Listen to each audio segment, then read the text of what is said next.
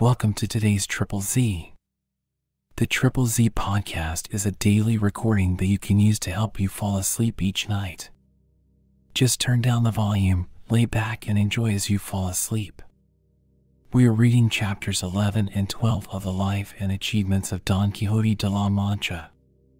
Don Quixote is a Spanish epic novel by Miguel de Cervantes.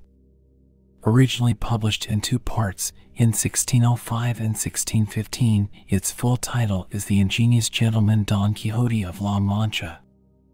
A founding work of Western literature, it is often labeled as the first modern novel